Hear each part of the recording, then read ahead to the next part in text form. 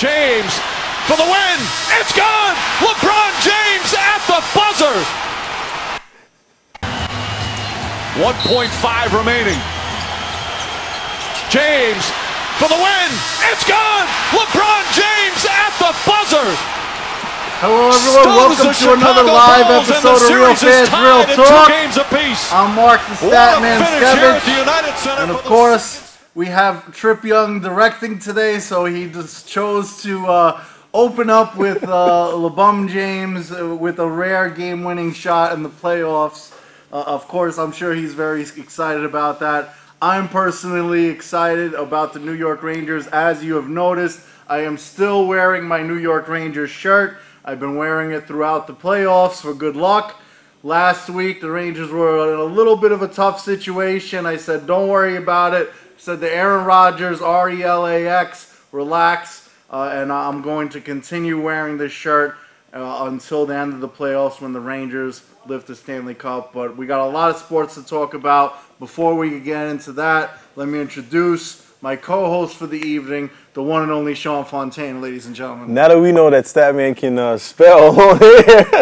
So can Aaron Rodgers. This is true. This is true. But, I'm just happy to be here. That was a real good game that we saw on Sunday. I know you wasn't too happy to see that, but, that's going to be a hard-fought series as always. It was my birthday weekend. So I feel like that was their gift to me, So thank you. Thank you, LeBron. And happy birthday once again to Sean Fontaine from the folks here at Real Fans, Real Talk. Great to have you when you're not on your HGH suspension. And speaking of suspensions, the top story in sports right now seems to be all over the place, whether it's a sports news channel or a regular news channel. Deflategate, the punishment has been announced by the NFL, and it involves a 4-game suspension against the future Hall of Famer, Patriots quarterback, Tom Brady. And, Tom Brady's reaction when questioned about this reminds me of a child when he's asked, did you do it? No. I mean, he's laughing, and he's not taking it seriously. And, listen, I know technically the Wells report didn't implicate him. There's no definitive proof, but you're touching the ball on every single play. You know that it's feeling different, and there's evidence to suggest that you paid cash and autographed game-worn merchandise to the equipment guys to deflate the balls below specifications. And it was funny, Jerome Bettis was actually talking about this, and he was like, at no point in my career did I actually have the equipment manager's phone number. Not to say that they're anybody of, it's not to say they're not important, but why do you need the equipment manager's number? Why are you guys speaking about deflated balls or whatever the case may be? But I don't know. Yeah, and that's the thing. As soon as the whole scandal erupted, he's blowing up the equipment manager's phone. So, is he calling him to say, hey, you got to say this, you got to say that? What are you calling him for? If why do you have his number? That's the thing. I want to side with Tom Brady on this, but at the same time, the Patriots are known for cheating, and the league is known for throwing out random suspensions for whatever reason. Yeah. The rumor was it might be a 1-year suspension on Tom Brady, and I wouldn't even say that would be too. I'm not sure. I think it seems a little bit extreme, but at the same time, you possibly costed the Colts the chance that you had of winning the Super Bowl. Yeah, because when you're thinking about it, all right, these guys that get in trouble for these substance abuse things, not to say that it doesn't affect their team, but that's something that you're doing to your body. The deflating balls, that throws off the whole game. I was telling a few people, I kind of understand, why he may have done it, because if you play, when it's cold outside and you're throwing passes and you're trying to catch them, it's kind of hard for you to catch these balls, but rules are the rules, and you can't do that, so. Yeah, it's just like, the stick 'em with wide receivers or anything like, you're giving yourself an unfair advantage.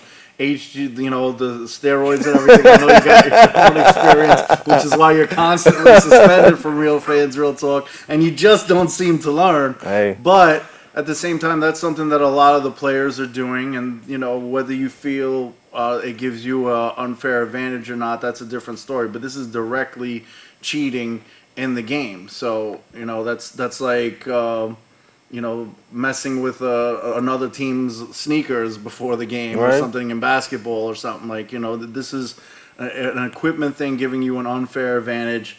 4-game suspension. Tom Brady, you know, when he's asked about it throughout this whole process, he didn't seem like he was taking it seriously, and he's laughing almost like, you know, because he got away with it. He won the Super Bowl, and he doesn't care. Yeah. Because he added another Super Bowl to his list, and you know, at this point, you're not taking the Super Bowl victory away from him.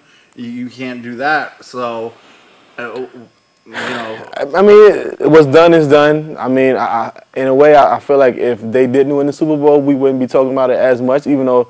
oh, definitely not. Yeah, I mean, it would have definitely came up, and it would have been something that would have still been out there, and I guess the Wikipedias of the world would have been the whole Deflategate thing, but, I mean, what can you do about it at this point? We probably would have had a suspension, but it probably would have been done a lot sooner. Maybe it wouldn't have been as harsh, or maybe it would have just been thrown under the bus, but... like everything else. You know, there's no way that I know there's no definitive evidence, but there's no way that Tom Brady's not guilty. The Colts got an interception, noticed the ball was light. If the Colts noticed it after an interception, then Tom Brady was noticing it while he was throwing the ball. So obviously he didn't. It's clear as day. And I mean, whether he had not, you know, you could argue that, well, maybe the balls were deflated, but maybe Tom Brady didn't know, you know, wasn't a part of getting it done, noticed it, and then just didn't want to say anything. But come on, now you're really trying to. You have to be a hardcore Tom Brady fan to like Trip Young to go out there and really try to find an excuse for him. And you know, I wanted to give him the benefit of the doubt. We're back on the radios Sundays at 7:30, and I kind of felt a little bit for Tom Brady a little bit, because it seemed, you know, at the time they were throwing out a 1-year suspension, and plus there's no definitive evidence, so I kind of wanted to be in his favor a little bit. But when you really sit down and think about it, it's like, the evidence is just really stacked up against him. And to you guys out there in the world, please stop doing stuff that have like a paper trail. Emails, text messages, those things don't help you out. So if you are going to do these things, and we're not, you know, telling you to do this stuff, try to cover your tracks at least. You texting the equipment manager, it's like, really? And he may have been, you know, kind of quiet about it, I guess giggly, because he didn't want to really incriminate himself even more, because who's to say that, you know, this didn't happen in other games, you know, so...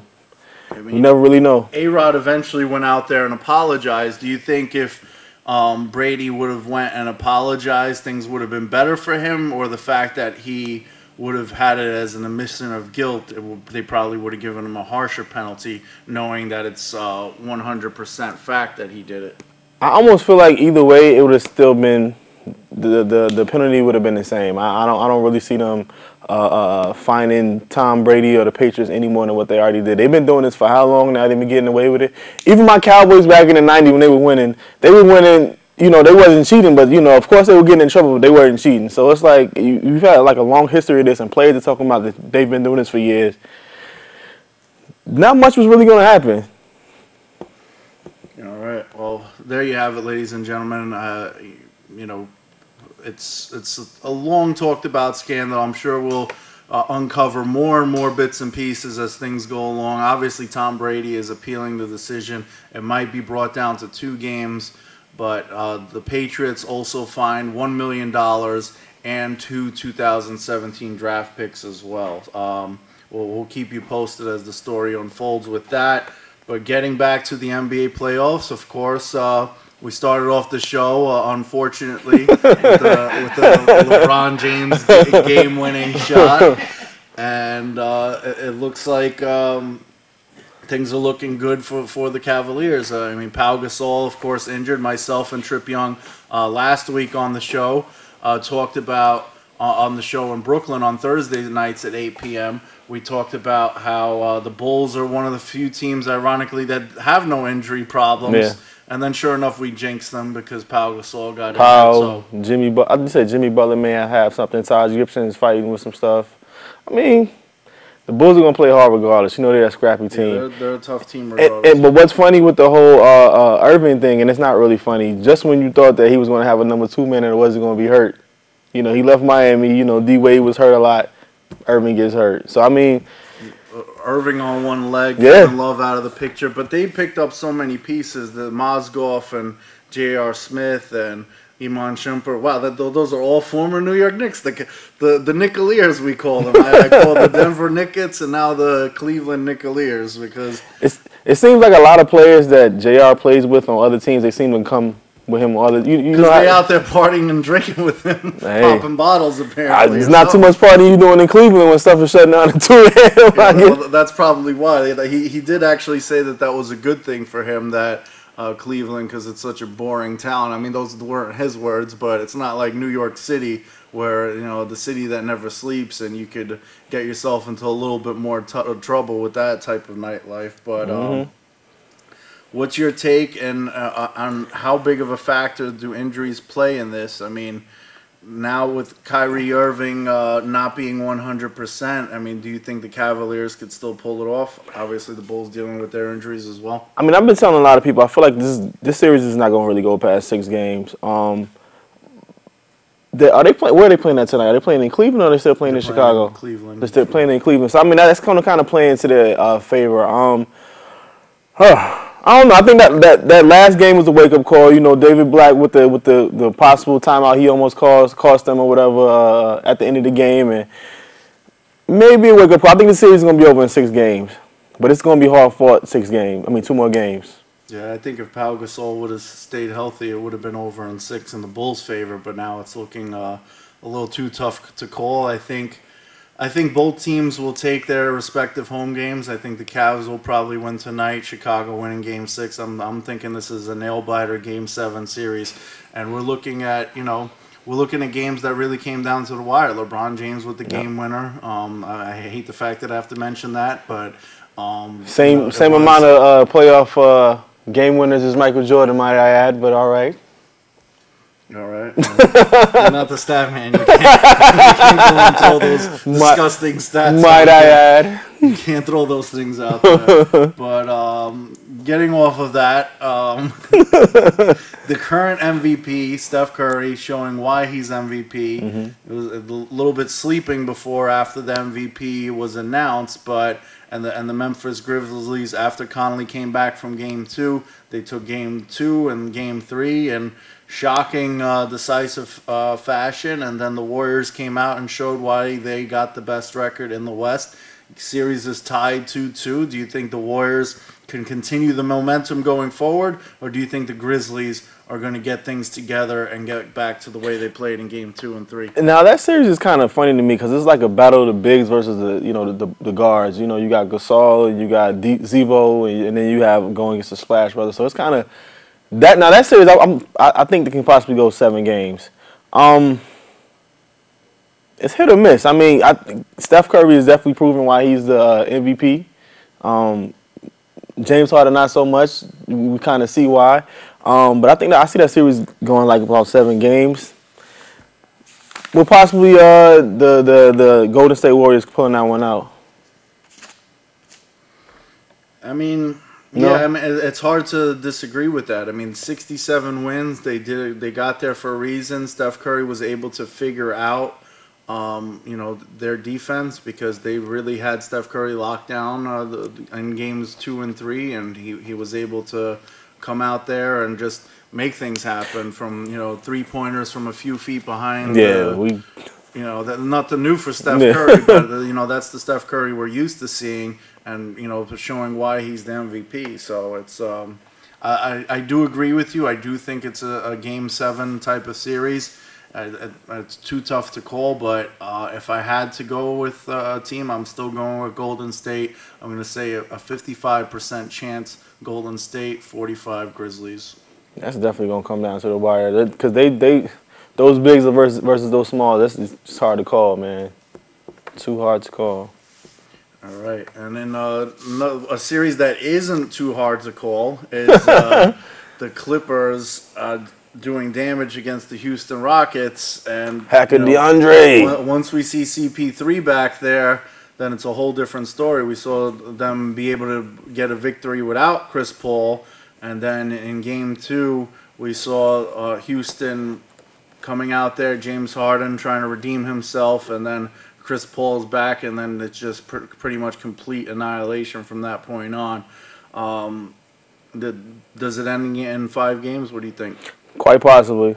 If any year that the Clippers play good and possibly have a chance of winning the West is this year.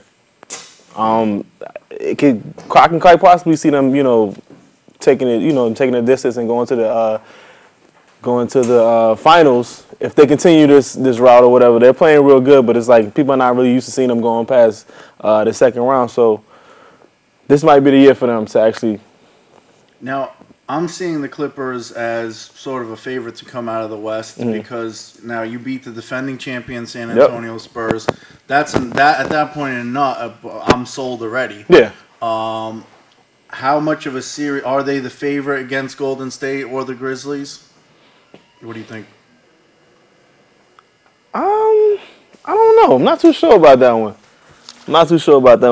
If like I said, if they keep this up and they get more rest, who's to say it might be the favor against the Golden State or the Grizzlies? But I don't know, man. It's gonna be a battle regardless. That's another series that's gonna go 6-7 games also, if that's to happen.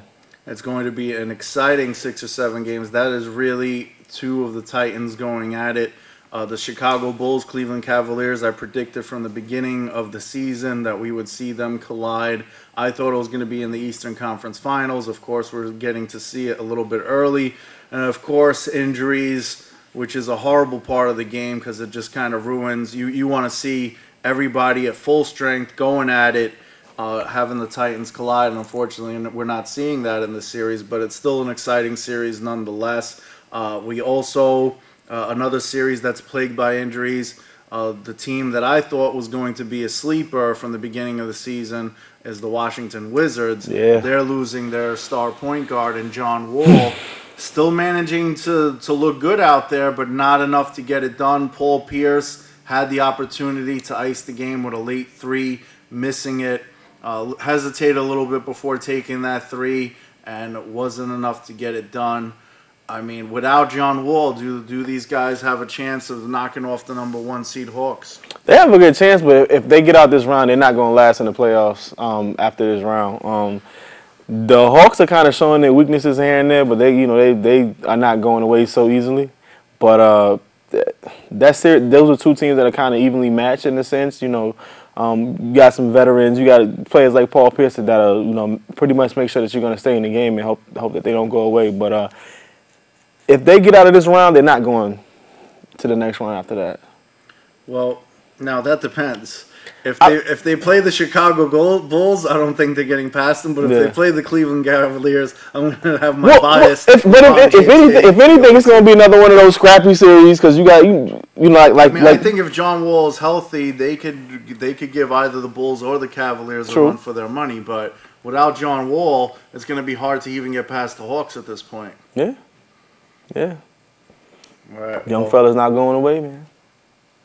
All right. Well, there you have it in the NBA playoffs, the NHL playoffs. Rangers giving me gray hairs all series long. And the last game on Sunday, I was thinking to myself, you know what? I could relax. They scored a goal within 40 seconds. I got a little bit like, okay, we're looking good. They're up 3 goals in the 3rd period. And I'm like, wow, I could finally relax. Spoke too soon. 2 goals scored. Rangers and managed to hold on by 1 goal. But, of course, the blood pressure and the gray hairs are just flowing out there. A win is a win is a win. But every single game this playoff season for the Rangers has been decided by 1 goal. They can't even give me like a 2-goal cushion, so that I could relax a little bit and calm down and just enjoy a victory. No, sir. Everything is at edge of your seat, intense action. And you had the first penalty shot in the playoffs with Hagelin. Wasn't able to make it in game 4, I believe, when they ended up losing that one. But I'm just happy that the Rangers were able to come back and in this series, down 3-1. They did it last year against Washington. They're doing it again this year. They're bringing it to Game 7. I was not just a biased Rangers fan. It is actually happening. It happens all the time in hockey, though. I feel like, and then Ovechkin said that the guys might pull it out, too. I mean, I'm over there guaranteeing that we're going to go and bring it to 7 and take it in 7 when they're down 3-1. Ovechkin is doing, a New York Jets type of guarantee, and I'm not talking about Joe Namath. So those guarantees mean absolutely nothing, and that's exactly what Ovechkin went out there and did, guaranteeing the win. Washington, the Nationals are hot, and you got the Wizards doing well, but they're the buck stops here with the Capitals. It's time for their celebration out there in Washington to end. That is it. The game is going to be at the Garden tomorrow night. I am extremely excited for that one. There's nothing like playoff hockey, but there's even more. It's even more crazy when you have Game 7 playoff hockey. And if the Rangers are in the Stanley Cup Finals and it goes to Game 7, you guys are going to have to see me in the ER because I'm just not going to be able to handle that. That is just too intense for me. But Madison Square Garden is going to be roaring tomorrow night. And for you fans out there, the Garden actually has a Rangers zone, which is free to the fans. I believe it starts from 2 to 7. It's right on the side of the Garden. You could go and do all those festivities. You could be a goalie. You could take shots and all different type of stuff. Very fun stuff for the kids. Those of you, whether you're going to the game or not, you could go down there and enjoy the free festivities out there at the Garden. So that's definitely... It's a cool thing that they do. They did it last year during the playoffs, and it's great for the kids to go out there, shoot some pucks around, dress up as the goalie, make some saves, and all those interactive type of games that they have over there. Yeah, I think playing this Game 7 on their home ice is definitely going to be a big determining factor, man. You definitely can't lose at home. Not to say you don't want to lose anywhere else, but you definitely can't lose at home. Definitely not in New York City. It's not happening. That crowd just gets you so, the adrenaline pumping. We saw Game 5. They were down by 1 goal, 1 minute and 40 seconds left to go. Rangers, the crowd, they're not like other fans where they just, they're upset that the team is down. They're out there, let's go. Walking out. They're over there.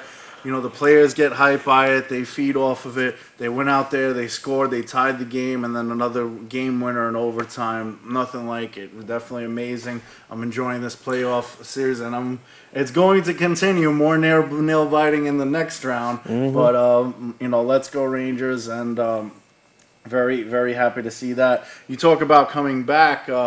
The Tampa Bay Lightning was up 3-0, and now the Montreal Canadiens are battling back too. So that's another interesting series. Yeah, like out of all the, like if you go you're down 3-1 in any other sport, you can pretty much count it out. Hockey, no. Yeah, but hockey, it's happened with 3-0. Yeah. With 3-1, you could see it happen in other sports. When you're down 3-0, it's very rare. Like the first time it happened, unfortunately, is in 2004 against the Yankees. With other sports, I know that stung me a little bit as well. But it does happen in hockey. We saw it with the LA Kings. When they won the Stanley Cup, not last year, when they, a few years back, they were the 8th seed. They came back from 3-0. We see it quite, not too often. But more often than other sports. But Montreal fighting on.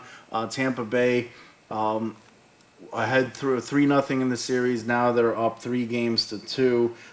In the West, it was pretty clear. 2 of the Titans there. The Blackhawks sweeping their series against the Minnesota Wild. They took care of business. I have them the favorite, even though they're the 3rd seed. The number 1 seed, Anaheim Mighty Ducks. They're the one seed for a reason. They're a great team, but I think Chicago is going to be able to pull that one off. They took care of business against the Flames 4-1. That's going to be a very exciting series in hockey. I think it's probably going to be the second best one. The best one would be when Chicago plays the Rangers in the finals. And, of course, the Rangers will be taking that one as well. I hope so, man. There's few teams I cheer for in New York, Rangers being one and the Yankees being the other. Everybody else I could care less about. Yeah, it's been a while. So, we've had some Yankee parades. We've had some Giants parades. They're always fun. Rangers haven't had a parade since 1994, 21 years in the making.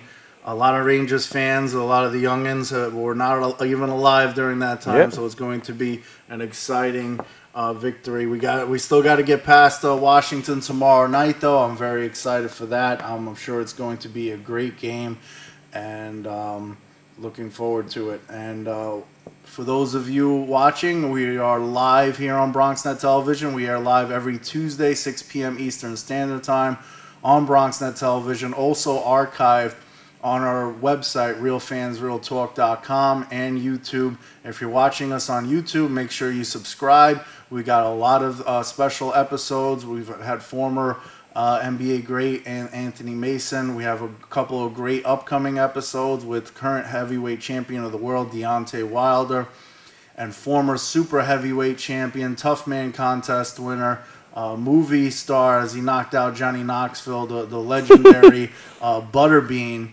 Another 2 great interviews coming up. Make sure you subscribe so you can get reminders of when those episodes come out. We also air Thursdays on BPN in Brooklyn, and if you're a Verizon customer, you could check us out on Verizon here in the Bronx on channel 44. And for everyone else, just make sure you check out the archives of the live streaming information on our website, realfansrealtalk.com. We also air on the radio every Sunday, 7:30 p.m. to 8:30 p.m. Eastern Standard Time on the Blog Talk Radio Network, and it's also archived on realfansrealtalk.com. And for reminders of all this, all you got to do is go to social media, like us on Facebook, facebook.com/realfansrealtalk, and also Twitter and Instagram @realfantalk. And we'll send you daily reminders. We'll post different episodes, some funny sports memes, different stories.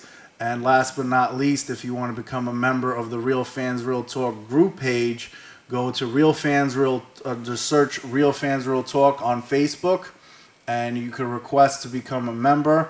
Our fan page, of course, is facebook.com/realfansrealtalk. But the group page, just go under the search for Real Fans Real Talk, request to become a member, and you can get involved in the daily debate with myself and the rest of the Real Fans Real Talk crew. All right, and it's about that time for Shot for Shot, ladies and gentlemen. It's the halfway point of the program. The way Shot for Shot works, ladies and gentlemen, we have a series of 5 questions, 1 judge, 2 contestants.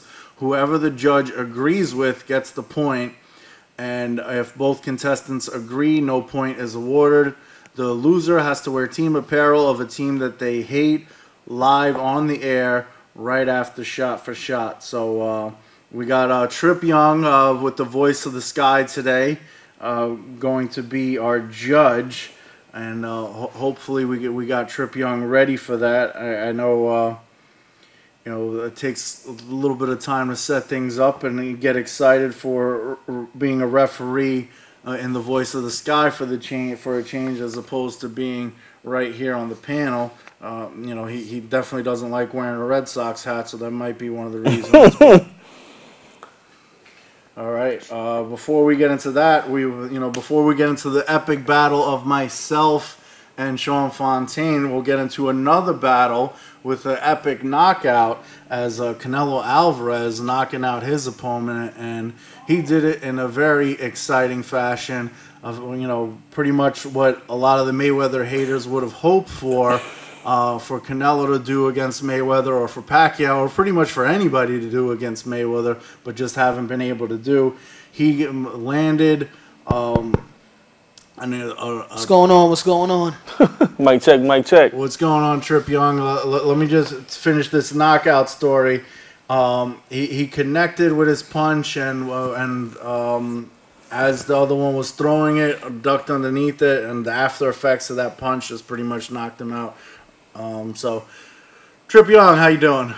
Oh man, I'm good. I got to give a special shout out to Sean Fontaine today, because I like how you defended LeBron early on in the show, talking about his game winner the other day. I know the stat man is high on the hate meter right now. Every time the Cavs win, he hates a little bit stronger, a little bit harder. So Fontaine, you the real MVP.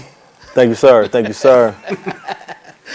But let's jump into this shot for shot. It seems like week. there's some favoritism here. This is like Little League sports here, all right? Well Dad, put me in the game. Get my Red Sox hat on. Hey, listen, man, we got to play the game. As Triple H would say, it's time to play the game. So, first question goes to you, Fontaine, as the challenger. Was the 4-game suspension Tom Brady received too little, too much, or just right? Too little, too much, or just right. I'll say too little. What he did, he definitely affected, the game. They won. It's over. But it's like it's a culture of cheating that they've been, carrying on for a while now. I won't say take the whole season away from him, but maybe 8 games. So I'll say it was too little. I'm going to agree. I think, burn him at the stake. I mean, this is something, this is not like Sean said with steroids, where you're doing something to your body to make yourself stronger, give yourself an advantage on your physical. But when you're talking about directly manipulating the game with the equipment, whether it's stick 'em on receivers or anything of that nature, you're really just, you flat out cheated in an AFC championship game, not even a regular season game. This was this deprived, the franchise, the Colts franchise, of a Super Bowl victory, which they haven't had in a very long time. So I think definitely you got to send the message that number one, Robert Kraft is not, buddy with Goodell, and when the Patriots weren't going to get away with it. And number two, nobody's untouchable, not even Tom Brady, who's one of the faces of the franchise. And that's pretty much it. Trip Young, I know you're a little bit of a Tom Too Cool fan, but what's your take? I mean, I still would have liked to see some definitive evidence that directly linked my man Tom Too Cool to this whole Deflategate scandal. Never mind text messages. All right. That is, anybody could have sent those text messages. All right. How did Dave Chappelle say in the R. Kelly skit? You're sounding like the Shaggy excuse. It wasn't me. Like, caught him on the camera. It wasn't me. Listen, I'm gonna need Tom Brady to admit to it while his grandmother is there watching him admit to it and saying that he did it, just like Dave Chappelle said in regards to Kells. But we gonna him admitting it wouldn't even be enough, because then you might think that he was coerced into exactly. Hey, listen, he might have been. Okay, my Tom Too Cool fanism will not allow me to admit that, fellas. So we gonna go on. You would see the videotape of Tom Brady going to the equipment manager, having the conversation, and say, "No, that was something that we're gonna use for a movie, and that wasn't what really went down." You would find an excuse. Where is Dave Chappelle when you need him? Exactly. Yeah, I think he's in Africa still or something. I don't know, but we're gonna figure it out. Statman, this next question is going to you. Over or under 25% chance the Rockets come back to win the series against the Clippers of Los Angeles? I think under 25%. The only way that happens is if Blake Griffin and Chris Paul both get injured for the remainder of the series. So I'm gonna say under. I'm definitely saying under. Dwight Howard is definitely playing how we expect him to play. The Clippers are on all cylinders. They're the only team that's up 3-1 right now. It's just not going to happen. Sorry, it's not hockey. They're not coming back. I got to say the name knows under 25%. The Rockets are playing. They were who we thought they were. Yeah, they're playing exactly like we thought. I gotta agree. I've been saying it all year. The Rockets got to show and improve in the playoffs. And once again, it does not look like they will be making it out the second round. I agree with both of you guys on that one. So I'm gonna go back to Sean Fontaine. Which team has the best chance of getting a win on the road in Game 5? The Wizards, the Grizzlies, or the Bulls? As much as I like to see my man LeBron be great, I'm just going to have to say the Bulls. That series just been split. Every game is been split. And any given night, you never know who's going to step up. So I'm just going to have to go with the Bulls right about now. It pains me to say that, but I'm going to have to go with the Bulls. Yeah, I would like to agree with you, but I think the Pau Gasol injury, is one of the deciding factors there. And the Grizzlies, The Wizards, that really depends on whether John Wall is playing. If John Wall is playing, then I go with the Wizards. If John Wall's not playing, then I'm going with the Grizzlies. The Grizzlies have proven that they can beat them in Golden State. They won games 2 and 3 in a row. They didn't look good in the last game in Game 4, but I think that they have a better chance of bouncing back on the road than the Bulls do in Cleveland. I got to go with you on that one, Stat Man. I agree 100% that the Grizzlies are probably the only team that's completely healthy right now. Paul Gasol will not be playing tonight, which makes things a little bit more difficult for the Bulls, and it kind of even things out a little bit more as far as, the Cavs losing Kevin Love and the little ticky-tack injuries that they got over there, whereas Memphis, is night by night with them and the Golden State Warriors. According to your logic as well, because that's another series that's been going back and forth with the Grizzlies and Golden State winning. So I got to go with Statman on that one. So it's 1-0 to the Statman, and we're going to go to Statman for this next question. Over or under 8 wins for CC Sabathia this year? I believe he's 1-5 on the season right now. Yeah, he just got his first win. He got some help from A-Rod knocking down a home run. I think the Yankees are, I think he'll get some help with the bats. I think 8 is a little too low. I got to give him at least 10. I don't see that much more than that, 10, 11 wins. He's going to get some help from the bats. He might, show some good stuff occasionally, come out from, show some of the talent peeking out there. You see that with the older players in most sports. They're kind of off, but every now and then you see some of their greatness that they had from the past. So 8 is a little low. It's still really early in the season. He just got his first, but I think that the Yankees bats will carry him in enough games where he'll get more than 8. Yeah, I'm about to agree with you on that one. He's had a few other seasons. He's had some other seasons where he's kind of, hadn't came out, real well at first, and he's come back. So, I mean, the Yankees are playing real well right now. A-Rod's playing real well right now, and those guys just want to win. Like you said, it's definitely helping him out that they're hitting the ball pretty good. And A-Rod, keep knocking in those keep getting those home runs, man. We need them. All right, I got to agree with both of you guys. I mean, it might just be my Yankee bias kicking in right now as well. But no, I think that he'll continue to do better as the season progresses. And on top of that, if the Yankees continue hitting like they are and surprising everybody, I think he'll be okay. So we're going to go to this last question. We're going back to you, Fontaine, for the tie. More likely to happen tonight in Cleveland, someone hits a game winner or either team wins by 10 or more points? The Cavs by 10 or more points. Stat man, what you got? I mean, I wish I could say neither in this situation because it's probably not going to be 10 points, but I don't think it's going to be another game winner. We've had some close games, but I'm probably going to have to say 10 or more points. It could go either way, Bulls or Cavs, but I'm going to agree. All right, well, then there you have it, Statman. You are the winner. All right. For shot. Congratulations to the victor goes the spoils. What do you think, Trip, on that last question though? Do you agree? I would have to agree. I think going back home to Cleveland right now, I mean, Gasol is out. And I feel like this is the point where Cleveland takes control of the series, and I think they'll end it in 6 games. But this game is definitely going to be the determining factor in that, and I think Cleveland is coming out to play. They a lot of ticky-tack, mistakes, little bad, calls here and there, and I think everybody wants to kind of get that taste out of their mouths, from the last game, and I think they're going to come in and perform in a dominating fashion tonight. Now, Sean, how does the taste in your mouth feel after the shot-for-shot loss? Because I'm gonna let you talk about that while I go and get something for you. I mean, it is what it is. You win some, you lose some. I'll be happy as long as I see these guys win this game tonight. I'm pretty sure you're about to find something crazy in that bag that I don't want to win. Whatever it is, a Giants hat, of course. I don't really have too much bias to get some of us aside from them being in New York, and we always play each other. And I definitely need to go to that game.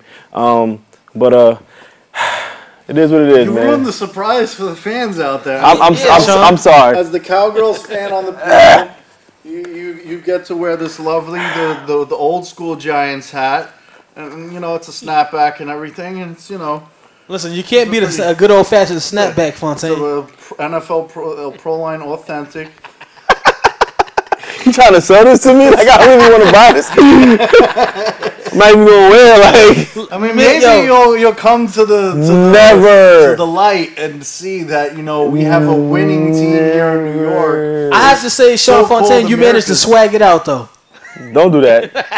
Don't do that. You know what? I've had a lot of people they ask me like why matches with my shirt too, so it's like the shirt that you won't take off, huh? Right. I wash it in between shows. All right, there you go. It's only on the show. It's not like I wear this at home and sleep with it. I'm messing with you. It's only for the show. It makes my wardrobe decision. Yeah, some teddy bears, some. And the Rangers keep winning, so I just got to keep doing it. All right, I get it. Hey, I'm not mad. All the players on the Rangers watch Real Fans Real Talk. They do. Obviously, because who doesn't? They do. That's what it comes down to. I got to show my support for them. I got to get them hyped. They got a big game tomorrow. Got to let them know that I believe in them, and that's basically what it is. Somehow, back to that hat. Find some way to get this home with me and just burn it because this Giants appear. Well, yeah, I was going to tell you. A lot of times people ask like, why am I a Cowboys fan? And a lot of people in my family, they're just fans of either the Cowboys or the Steelers. So it's kind of, I think it's like an era type of thing. Yeah. And that's when I came up or whatever. You were watching them during the Emmett Smith. Yeah, definitely. Days when they were winning, and then they just haven't won anything since '95, and you kind of. Around the same time, the Rangers won one too. Yeah, that is true. You're gonna go take shots at the Rangers now? Even though I'm going for them, but I'm just saying. You just straight hating. I gotta take shots at somebody, Wow, that's unbelievable. Petty. But speaking of the Giants, Eli Manning was asked his opinion on Tom Brady, and I'm sure when he was on News 12, he didn't want to answer that question. He's kind of like, why am I being asked this question? Because I beat him twice in the Super Bowl, and pretty much. But he was asked the question, and he says, he never wants to see somebody get hurt or get suspended, but if you broke the rules of the game, then you deserve to be suspended. So I mean, I'm not sure what's your take on Eli Manning and the way he handled the interview. Well, he obviously said more than Tom Brady because Tom Brady thought it was a joke. No. But I mean, it is what it is. You can't really do so much about it. I mean, what he did who he's a part of, I should say, affected the outcome of the game to a certain extent. And I mean, you do the crime, you gotta do the time, man. You're taking a pay cut. I know he has that supermodel ex-wife. I'm not ex-wife, but ex-supermodel wife that's probably gonna be mad about him missing out on those checks. But Tom's too cool. I mean, I know they have a week 3 bye. Does that go into week 5? Because that's when my Cowboys play the Patriots. So it's 4 games, not 4 weeks. I'll be very appreciative of that. Thank you very much. Stop looking for the bailout, Fontaine. Listen. A win is a win is a win. Yeah, they were saying how that would be 2 quarterbacks from the same college with Tony Romo and the Patriots backup. So yeah, either way, we'll take it. All right, well, congratulations on. I'm calling it now, Ovechkins. I mean, you're the Cowgirls. You'll find some way to screw it up. But it's Cowboys of old. It's not the playoffs though, so they might actually win. We've evolved. And it's not December, so. All right, we've evolved, and that was a catch. Thank you. Okay, well, we're really going with the throwbacks here. Speaking of throwbacks, it's time for this date in sports history. On this day in 1874, the first recorded shutout in pro baseball, Chicago 1, St. Louis 0. And back then, the starting pitcher played the whole game. There was no relief pitchers. So if you were getting annihilated, you were getting annihilated. Yeah, so they pretty much had Tommy John. Should have got Tommy John, all type of other stuff back then. All right. 1995, and I'm going to butcher this name. What's the last name for me? Martin Brodeur. There you go. Martin Brodeur ties the NHL record of getting his 3rd playoff shutout in 4 games. Yeah, that happens to be the same year as the last time the Cowgirls won the Super Bowl, as we were talking about. But how do you not know Martin Brodeur? He's the most famous hockey goalies. He's the goalie for the Devils. He's been the goalie for the Devils for like 50 years. But moving along, let's go over to the Yankees. Unfortunately, it's negative news. On this day in 1996, the Yankees losing 8-0 to the Chicago White Sox. Then comes the good news. They come back and win 9-8. Oh, yeah. And a happy birthday to Yogi Berra, Emilio Estevez, Mighty Ducks. And my man Steve Smith, you know, everybody remember him from the Carolina Panthers, but he's doing this thing over there in Baltimore. You know? This is true. Yeah, but yeah. So did you back to that fight? Did you enjoy the fight? I mean, I know that's the fight that everybody wanted to see on the week before or whatever, and it ended kind of early. But was that what you expected to happen? We were talking about the Canelo fight. Yeah, the Canelo Kirkland fight. I didn't really expect a knockout. I mean, knockouts in that weight class aren't as common. Canelo's definitely capable of a knockout, but it was kind of like the Marquez-Pacquiao where you know, you get that good punch in there, and that's all you need, you know. So yeah, because I feel like the true boxing fans, you know, they appreciate these type of fights because it's not the big names, and they get a chance to see the other guys that fight, other than like the Pacquiaos and the Mayweathers and whatnot. But I think if you're somebody that's very interested in getting and watching boxing, you should watch Jeffrey Kirkland, because that was his second loss that he had. So I mean, yeah. So you guys out there that are truly interested in, you know, watching boxing, you should watch some of these other guys that fight in these other weeks. We got Cotto coming up, in June? Whatever, so that's on NBC. We also have Deontay Wilder with his first title defense, June 13th, I believe, on NBC. So that's great that they're bringing the NBC stuff back to go out there and you know, get some free good fights. This isn't like, these are like pay-per-view caliber type fights, and you're getting to see them for free. So it's giving people a chance that, you know, follow boxing, don't want to pay $50, $60 for a pay-per-view, or $100 like Mayweather Pacquiao to go and see something good. Speaking of which, the numbers did come out for Mayweather Pacquiao, and it was way above what they expected. This fight is expected to bring home between $550 and $600 million. Shattered the last pay-per-view. I think it was 44.8 million subscribers, so it's just a matter of how many were in HD for 100 and how many were in standard definition for 90. And then you have the merchandising, ticket sales, everything. We're looking at $600 million for what is considered to be one of the biggest upsets in sports history. Not because of who won the fight. Mayweather was the favorite. It was just an upset that people spent $100 and didn't get to see what they wanted to see. But as myself and Trip Young had been saying, you know, you're not going to see Mayweather get knocked out by any of these guys. This is not a Rocky movie. You're not going to see people punching back and forth. It's boxing. People are going to dodge punches because they don't want to get hit.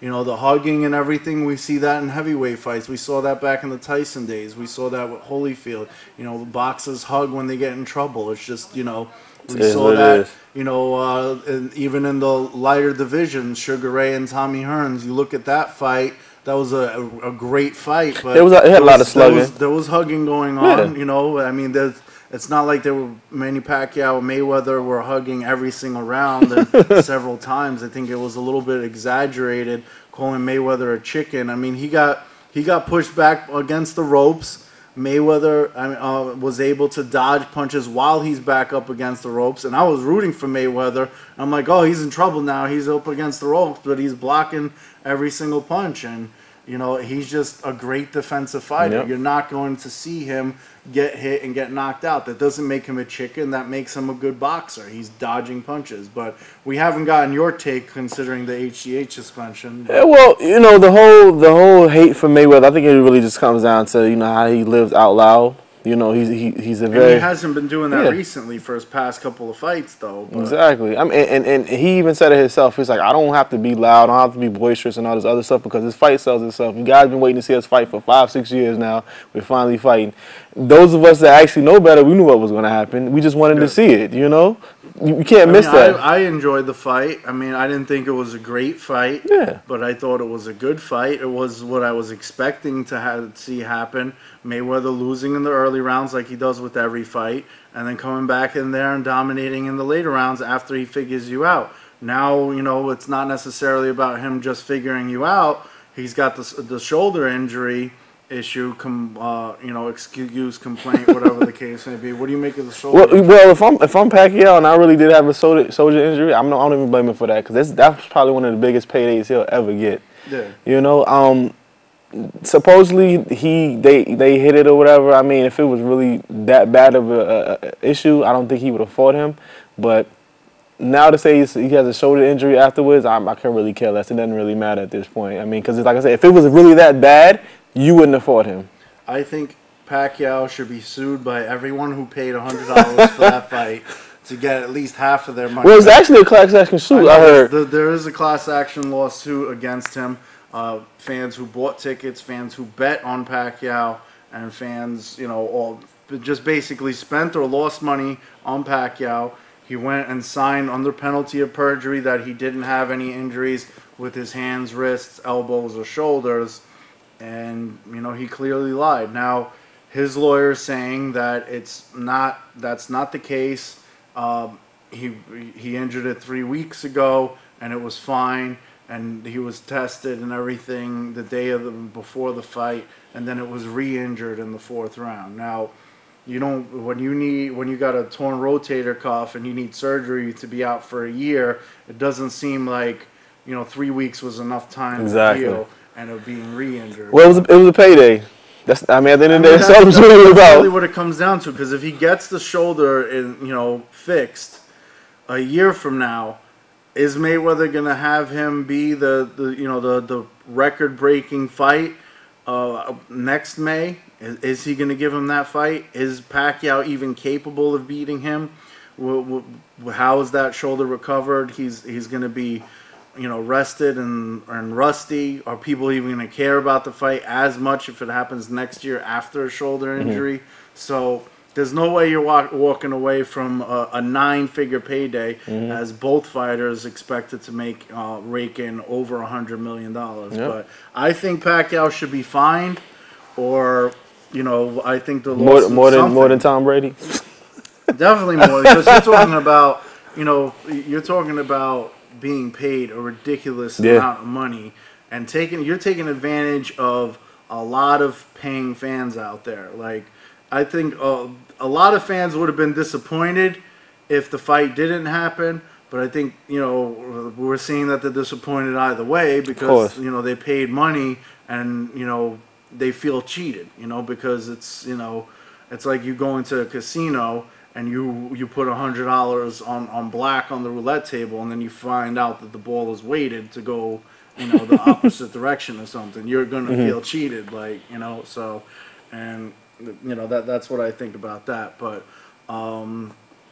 there's also the mole situation, saying that somebody leaked the shoulder injury information to the Mayweather camp, and that's why Mayweather tried throwing a few punches at Pacquiao's shoulder, specifically his right shoulder. Well, if you watch the fight like I did, I really don't see him being slowed down by anything, because he definitely was still swinging like there was nothing wrong with him. So yeah, I mean, he's left-handed. That's where his power punch comes from. The jab is more of a kind of a measuring punch, or whatever the case may be. But it's not like he was leaving his right hand. He kept his hands up, with the shoulder. So if it was hurting, everybody, you play with injuries in every sport. You got a sore knee or a sore shoulder or whatever the case may be. You were able to keep your hands up. Yeah. You're just trying to make an excuse. Mayweather said he would give him a rematch in the heat of the moment as this whole injury thing was coming about. He texted Stephen A. Smith on ESPN First Take and said, apparently he was watching First Take, and he said, I'll fight him next year when his shoulder's better. And, basically feeling like he'll beat him again. It's going to be for the Marciano record at that point. And you know what? Even though he backed out later, I still think that the rematch is going to happen, because even if it's half of the payday that this was, that's still a big payday. You're still going to watch, regardless. We're still gonna watch. I mean, and people are still probably gonna pay $100, or maybe they'll lower it to the traditional $70, whatever it is. People are gonna watch it, and on top of it, it might even be the same or more as opposed to less, because now this is history. This is Mayweather breaking Rocky Marciano's record, and Pacquiao just healed. He's got no excuses now because he healed from his injury. I think everyone's going to want to watch it. People are going to pay for it. The only thing is, does maybe Mayweather wants a different fighter that he hasn't fought before, and which would probably be an easier challenge for him, and he just goes out there, gets the victory, gets the record a little bit easier than risking a judge's decision against Pacquiao, because now you have him breaking the record. You have a lot of people who don't like him, including the judges, I'm assuming, too, who might want to go out there and say, hey, you know what? This Rocky Marciano record's been out there for a very long time. This guy's a punk. We don't like him. Let's screw him over. Let's give the victory to Pacquiao. Yeah, because, I mean, at this point, it's like, who else is there really left for him to fight? I mean, there was nobody left for him to fight before. I mean, I didn't think Pacquiao was really a competitor on his level. I don't think anybody is on his level, and we saw that by how great of a defensive fighter he is. And I'm not, this huge diehard Mayweather fan, because I was one of the people that hated him for his cockiness before. But at the same time, you gotta respect the talent that's there. So I would like to see it be a rematch regardless, because I think it'll be a great way to really put it to bed, since he used the excuse, and get the record in another fashion and just get another giant payday. But once again, ladies and gentlemen, this is Real Fans Real Talk. Check us out on the web, realfansrealtalk.com. We air every Sunday on the radio, 7:30 to 8:30 p.m. Eastern Standard Time on Blog Talk Radio and realfansrealtalk.com. We are here on BronxNet every Tuesday at 6 p.m. and Thursdays in Brooklyn at 8 p.m. Final thoughts segment of the program. Sean, what do you got? Hey, man. Need a big game out of you guys out there in Cleveland. And let me say this. I'm not a Cleveland Cavaliers fan, but I definitely want to see my guy LeBron get more rings. So do your thing out there, man. Let's go. All right. And my final thought, thank you again, Rangers, for making me proud of you, and keep that going. You're going to be my final thought, as well as my first thought, considering I'm wearing this Rangers shirt for every episode of Real Fans Real Talk during the process and during the playoffs. And once again, Facebook.com/Real Fans Real Talk, Twitter and Instagram @RealFanTalk. Subscribe to us on YouTube if you're watching us on YouTube. You can check out all the archives on realfansrealtalk.com. For Sean Fontaine, I'm Mark the Statman Skevich. Thank you all for joining us on this edition of Real Fans Real Talk, and we'll see you next time. Time to Bobby Smurder the hat. And if your brain checks out, then you deserve a backhand. Sports, gossip, all the hot topics. Realfansrealtalk.com got it. They got the hottest bloggers. Is Jeremy Lin hurt? Well, log onto the site and you can hear it from them first. I'm talking about the latest. I'm talking about the greatest. Go check out the archives. Even tell a neighbor. Tell him Bobby sent ya. From spring to winter, tuning in should be the only thing on your agenda. Certified cosign, you know what I'm about, son. Realfansrealtalk.com. I'm out one. Real fans, real talk. Real fans, real talk. Realfansrealtalk.com. Realfansrealtalk.com. Real fans, real talk. Real fans, real talk. Realfansrealtalk.com. Realfansrealtalk.com.